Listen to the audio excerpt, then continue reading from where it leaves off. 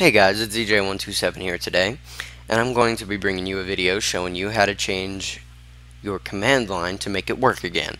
Now, what I mean by changing your command line to make it work again, as vague as that sounds, it happens when a virus or something, like spyware, adware, malware, any type of ware, changes your path in the environment variables tab under system advanced system settings under system in control panel.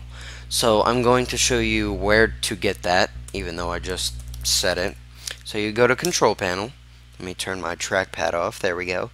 You go to system and security. You go to system. You go to advanced system settings on the left. You click environment variables.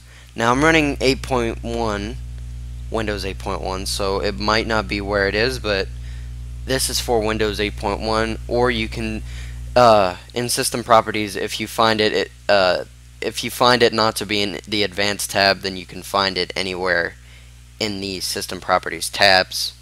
So for Windows 8.1 it would be in the environment advanced tab, sorry.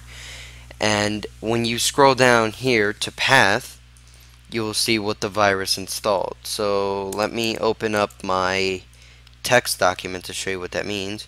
So this is what, basically, this was the script that I wrote for this episode. Well, not an episode, but this video here.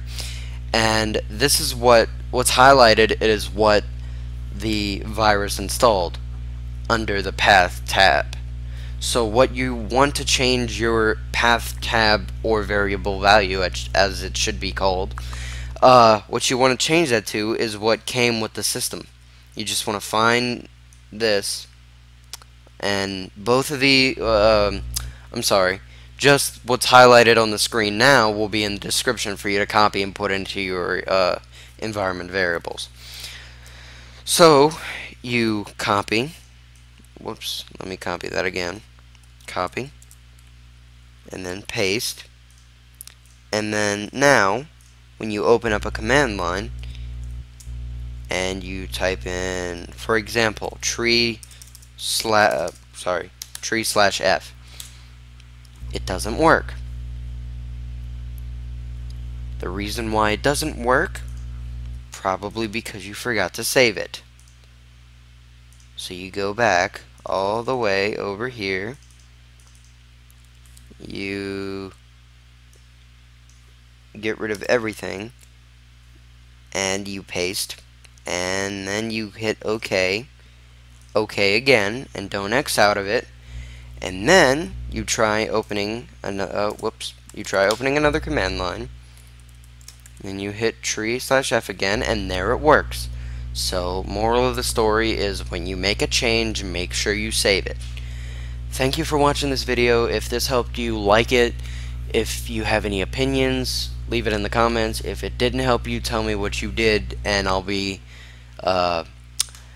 happy to help you if you didn't get the same result. And if you did, just tell me, what you think of my talking style, something. Just strike up a conversation with me.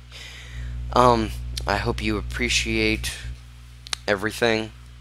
Wow, that sounded very selfish of me. I'm sorry to say that. I was just trying to find some filler talk, but okay then. So, I guess we'll just end it here. Thank you for watching, and I hope you enjoyed this.